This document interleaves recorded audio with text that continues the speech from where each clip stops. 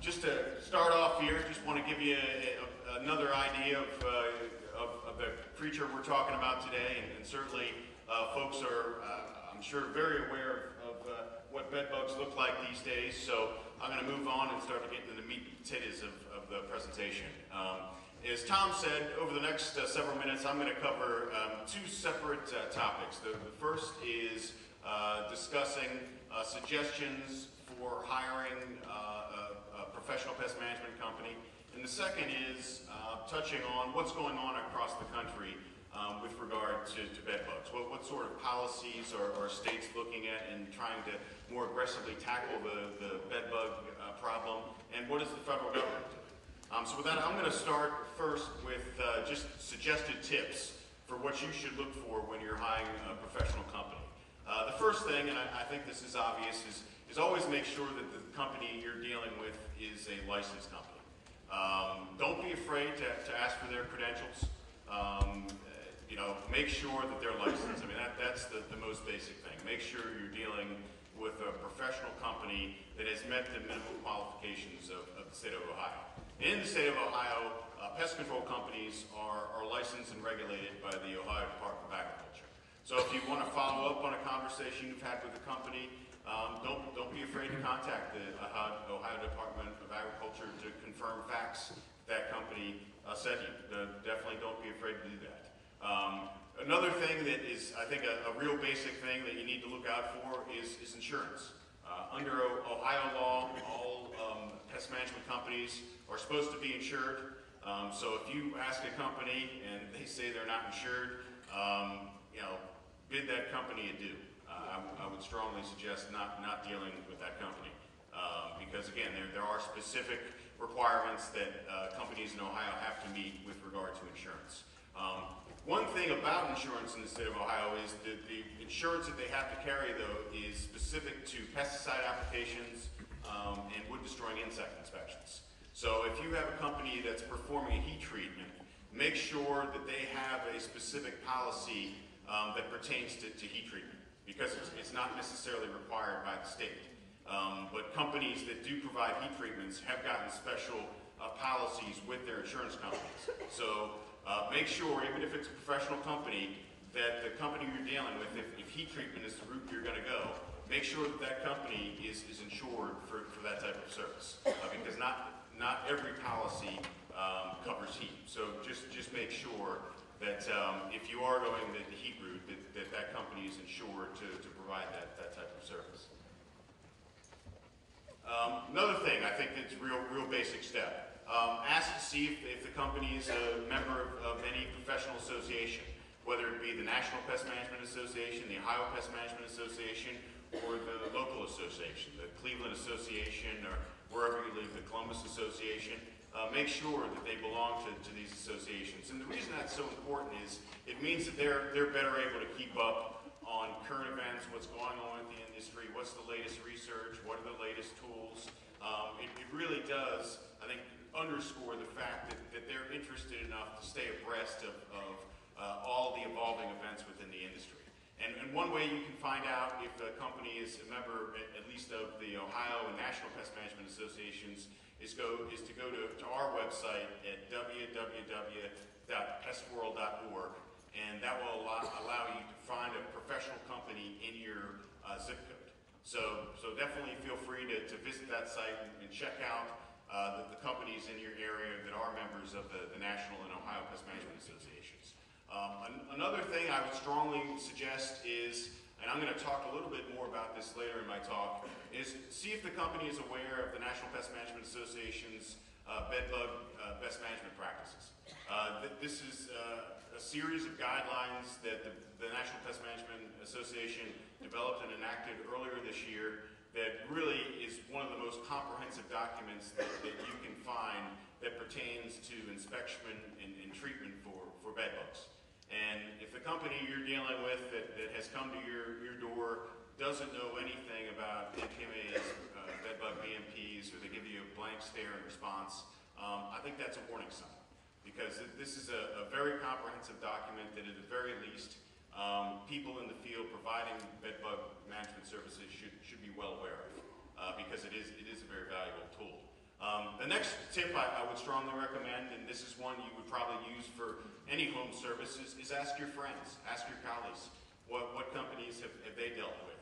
How satisfied have they been with the results of the companies that they hired or chatted with? It's always a good idea to chat with your friends and colleagues and see what sort of satisfaction level they have dealing with the companies that they've been dealing with. A couple things to be aware of. Definitely be aware of companies that are going door to door, knocking, especially if they're giving, making a lot of exaggerated claims, saying things that are clearly attempting to scare you or pressure you into hiring them. That's a warning sign. If indeed that's a company you are interested in pursuing for whatever reason, don't sign anything at that point in time. Take a deep breath, take a pause, maybe check out some other companies. But certainly, if there is a company in your neighborhood going around door to door using high pressure sales tactics, I would be very wary of that company. Frankly, I'd probably avoid it. Another thing, price. As Gene mentioned, bed bug service is costly, and I think Gene White did a great job of explaining, why the cost can be so costly. So if there's a company going around offering a deal that's too good to be true, it's probably not true. So just be aware of that. That's certainly something you should be aware of. And then before you sign a contract, make sure that you're clear of the terms. Make sure you're clear of the scope of the warranty. Does the warranty include return trips, or is it just a kind of a one-stop document? Make sure you fully understand the contents of the contract, and just as importantly, the warranty that's contained within the contract. That's very, very important. Now, I touched on this a little bit earlier, but I want to spend a little more time on it, and that's the best management practices that NPMA developed and adopted earlier this year. As I noted, it's a very comprehensive document. It's a 24-page, 16-section document that covers a multitude of the most important aspects of bed bug management. We have English and Spanish versions, and we also have a 4-page consumer version that is available on one of our bed bug specific websites, and that's allthingsbedbugs.org. So I strongly recommend that you go to that site and check out the BMPs. And just to give you an idea how comprehensive it is, I'm going to just walk through just some of the sections that are contained within the document, because I do believe that the document does have a lot of value, and you certainly have some understanding of just how comprehensive the document is. But it covers everything from service agreements, which I just talked about earlier, from your standpoint, from the consuming public standpoint. But we recommend to folks that they use service agreements for bed bug work. So certainly, that's something that as the consuming public, you need to make sure, again, the terms of the service agreement and everything that's contained in there. And it's certainly incumbent upon the company you're dealing with to be as clear as possible what is contained in that document, not just simply throw a document that's full of 8-point font and expect you to read the entire thing. It really is incumbent upon the company to walk through that document with you. And if they don't do a good job of that, that's a warning sign as well. It's important that the company walk through the service agreement with you. Very important. Another important aspect of the BMPs is disposal of bed and furniture and other possessions. This was an issue that early on in the bed bug resurgence, a lot of folks were recommending just throw everything away, junk everything. In this document, we recommend as much as possible to treat the infested items. And one of the reasons we do that is because, frankly, just junking stuff is really just spreading the problem. Because in many cases, people are just simply picking up items that have been discarded and essentially translocating the problem to another site. So certainly there may be some difference in the way commercial clients will deal with things as opposed to residential clients, but as much as possible, we do urge folks, pest management companies, to treat the items that have been infested and not just simply automatically throw them out or have consumers discard them. It also, frankly, will save costs from the consuming standpoint, because having to throw out all furniture and then replace it can be very costly as well. So, and I think the key from your standpoint, from the consuming standpoint, is to find the treatment protocol that best fits within your facility. Perhaps heat, for whatever reason, doesn't fit well in the facility that you manage your own. You know, perhaps you may have to rely on the chemical treatment route. So just keep all of that in mind when you're dealing with the myriad of professional pest management companies that you've contacted. Is while there are a lot of services that do effectively manage bed bugs, you need to be most concerned about the protocol that fits best within A, your facility, and B, your budget. Because, while, again, a lot of treatment methods are effective, they may not be feasible for your situation. So just keep that in mind, because that's very important. Surrounding units, another very important issue, and we're very clear within the BMPs that surrounding units, at the very least, need to be inspected. This is certainly an issue that any responsible company will address. Surrounding units really have to be addressed, because if you simply just concern yourself with a bed bug infestation in the unit that you got a call about, you're really kind of missing the big picture, because 9 times out of 10, at least one of the surrounding units will probably also have a problem as well. Perhaps the problem even originated in a surrounding unit. So surrounding units really need to be dealt with in a management protocol, absolutely.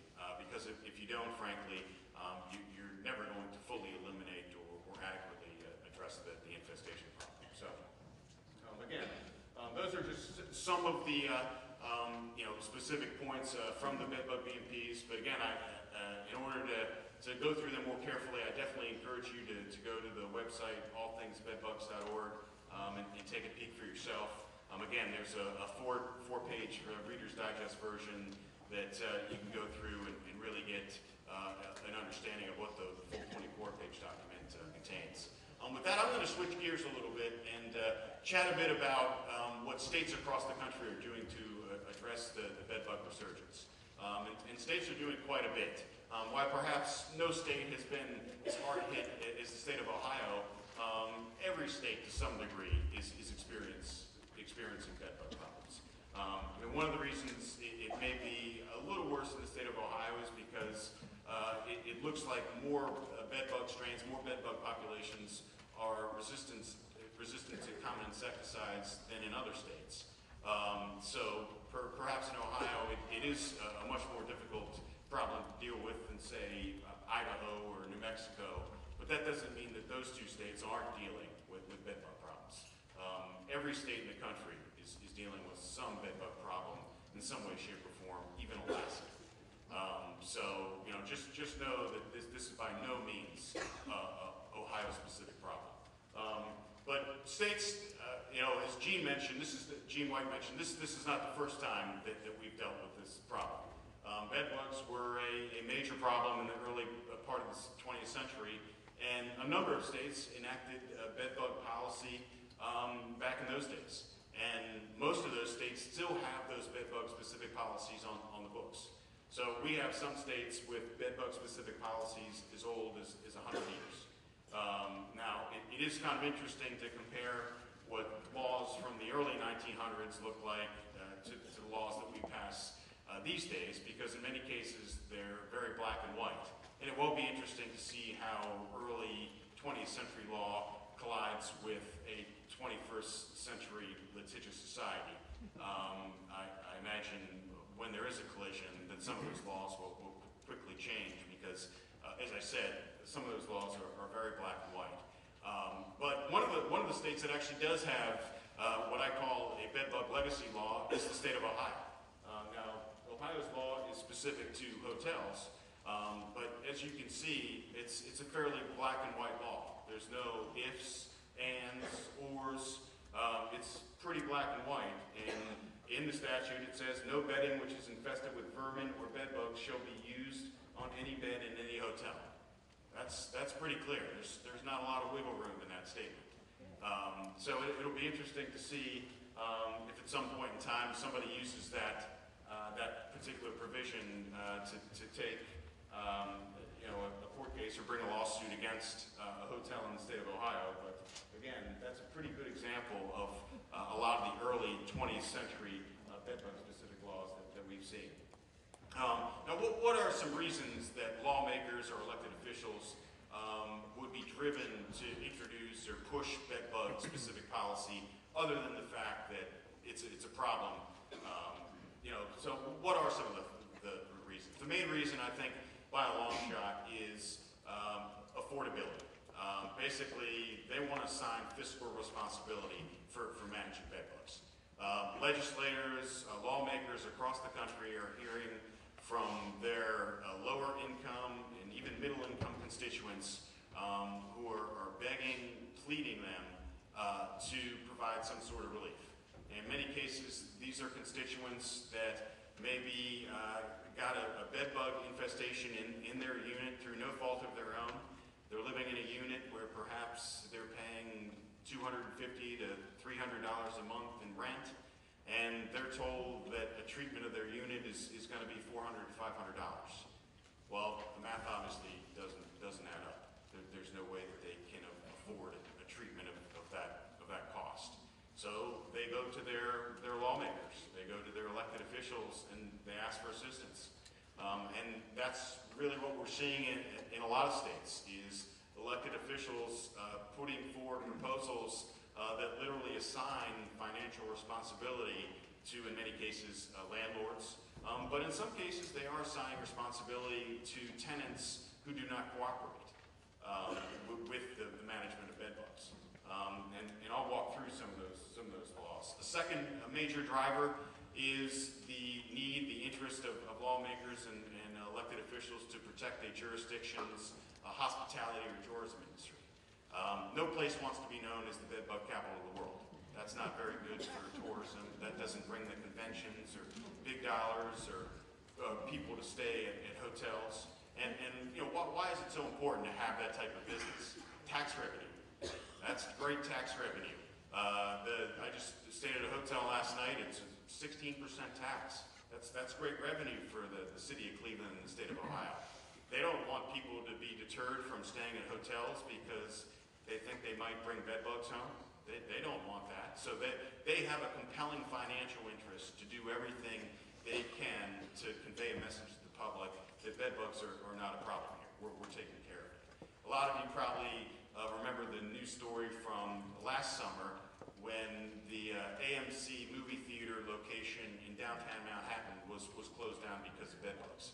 And every single newscaster and their brother was standing a block in front of the AMC theater with the big AMC marquee right in the background. I know there's an old advertising axiom that any publicity is good publicity, but I do have trouble believing that the AMC movie executives sat there in their grand offices and said, wow, we're really getting some great publicity. I really have trouble believing that. And a lot of the surveys that we've conducted really drive that point home, that this is not good publicity. And the reason I say that is because it is very clear, based on the surveys we've done, that bed bugs are impacting consumer decisions. Whether it's an action as modest as checking a hotel room for bed bugs when you check in, to not even staying overnight in a hotel room at all. And I can give you a good anecdotal example of this. A friend's mother I bumped into the other day, and she mentioned to me that she was going to be taking a trip to New York to go shopping and have dinner. And I asked her, well, are you going to catch a play on Broadway and stay over? She said, oh, no, goodness, no, bed bugs. And again, I know I've seen a lot of stuff in the city of New York saying, oh, this isn't impacting us. But, I I mean, just based on that anecdotal example, I'm sure there's people up and down the East Coast that would otherwise stay in New York overnight, but are not because of all the publicity related to bedbug infestations in New York City. I'm quite certain that my friend's mother is not the only one that isn't staying over in a New York City hotel because of bedbugs. Again, it's impacting commerce. It's impacting consumer decision making, and that is that alone, frankly, is a reason that public policymakers should be interested in addressing this issue and aggressively addressing this issue. I mean, we're in a country now in the middle of hard economic times, and to know that people are not making purchasing decisions because of bedbugs, that's like a double. So, clearly, lawmakers, public policymakers do have all the compelling reason in the world to try to address this problem in some way, shape, or form. Another issue that I don't think any state, more than the state of Ohio, has taken the lead on is trying to provide additional tools to the professional pest management industry. A lot of you have probably read news accounts over the last couple of years of the state of Ohio requesting of the federal government permission to grant authority to professional companies to use an insecticide that was previously on the market. The Ohio Department of Agriculture submitted a request to the U.S. Environmental Protection Agency in October of 2009 to permit its professional companies to use a pesticide known as Propoxer. It's a product that had long been on the market, been used for many, many years, and had just been phased out not long ago. And it was phased out because manufacturers didn't want to provide additional data that EPA had requested them. The manufacturers made the determination that the cost to generate this data is just really not worth the sales of this product. So we're going to go ahead and let those uses lapse. And one of those uses, were indoor uses to manage bedbugs. So the state of Ohio went to EPA and said, we would like to bring this product back in the state of Ohio for our professional pest management companies to allow them to use to address our ever-growing bedbug problem. Because bedbugs, in a lot of instances in the state of Ohio, are resistant to some of the more common chemicals that are used. In June of last year, EPA rejected the Ohio Department of Agriculture's request. They said they felt the use pattern that the Ohio Department of Agriculture had requested posed an unreasonable risk to children. And just to show you just how high this issue went, then Governor Strickland wrote 3 letters to EPA Administrator Jackson, including a letter in his final days in office. So the idea that an outgoing governor would take time to write a letter about bedbugs shows you just how important a political issue this is in the state of Ohio. Now, just to give you a current status report of this application, EPA is continuing to review whether or not to allow the use of Propoxer, just not under the use pattern that the Ohio Department of Agriculture first requested. They're looking at various risk assessments and looking at use patterns with which they would be comfortable with. So this is a pending issue. It's also an issue that a lot of Ohio state lawmakers have weighed in on. I know there's a state lawmaker who's going to speak later, so I'm really not going to get too much more into what's going on specifically in the Ohio legislature, but just know that certainly there's no state that has pushed more aggressively for additional tools to manage bedbugs in the state of Ohio.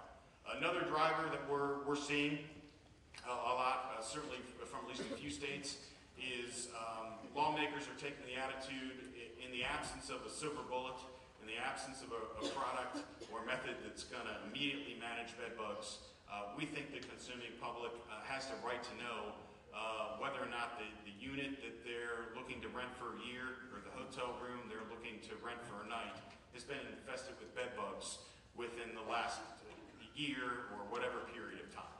And we have seen some states pass laws specific to notification of bedbug infestations, and the best 2 examples of that are Maine and New York. They both have right-to-know provisions in the bed bug laws that they passed last year. But again, earlier I mentioned that every state in the country is battling in some way, shape, or form bed bug problems, bed bug infestations, and nothing illustrates that better than the list up on the screen. In the last 2 years, 14 states have considered bed bug specific legislation, and this year alone, 13 states have considered about 35 bed bug specific related bills. And we actually had 3 states this year pass bed bug specific bills: Arizona, Maine, and New York. Arizona's new law is fairly simplistic. It requires landlords to provide both existing and new tenants with educational information about bed bugs, things to look for, steps to take to manage or prevent bed bugs. And it also requires tenants to notify landlords and property managers as quickly as possible if they find an infestation. And states certainly are not the only jurisdictions looking at addressing bed bug problems. Localities across the country are looking at bed bug problems as well. And certainly the fact that so many localities are looking at this issue does have a lot of the folks in the apartment community very nervous. They're certainly worried about having to comply with dozens of different bed bug related laws within a particular state. And that's why in the state of Arizona, they actually included a provision in their law that precludes or preempts local governments from passing ordinances related to bed bugs, just because the Arizona Multifamily Housing Association, and its members really just wanted to deal with one statewide policy as opposed to a myriad of differing policies throughout the state. So certainly the idea of dealing with one uniform policy in a given state is something that a lot of the apartment community at least are really interested in doing. And then lastly, I just want to close talking about some stuff that's going on at the federal level. First of all, there is some pending federal legislation. It was introduced by a congresswoman from the Cincinnati, Ohio area, a lady by the name of Congresswoman Jean Schmidt, and she introduced the Bed Bug Management Prevention and Research Act of 2011 in March. It does a few things. The first thing that it would do is it authorizes a federal bed bug research funding program to resume research that for the most part has been neglected for the last 50 years. It also requires efficacy testing. It requires that manufacturers of products known as minimum risk pesticides, which are pesticides of such a low toxic nature that the Environmental Protection Agency has exempted them from regulation completely. That the manufacturers of these products submit efficacy data or proof that their products work to the Environmental Protection Agency. And if that data doesn't substantiate that these products work, that they not be permitted on the market.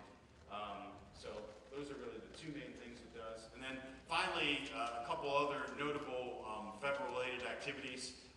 In August of this year, the U.S. Department of Housing and Urban Development issued guidelines on bed bug management. If you're not already aware of it, it's something that can be easily accessed through a Google search. If you go just to HUD bed bug guidelines, it'll come right up. But the HUD bed bug guidelines actually reference NPMA's best management practices. And then lastly, last year, this is a document I think is very useful to local departments of health. Last year, the U.S. Environmental Protection Agency and the Centers for Disease Control produced and published a document which is a joint statement on bed bug control in the United States. And that makes clear that while bed bugs themselves are not a disease vector per se, that they are a significant public health pest, and they do pose real public health problems. A lot of folks had always stressed that they weren't a disease vector, and while that's true, there certainly are a lot of health-related issues with regard to bed bugs and bed bug infestations. So with that, that's really all I had prepared to talk.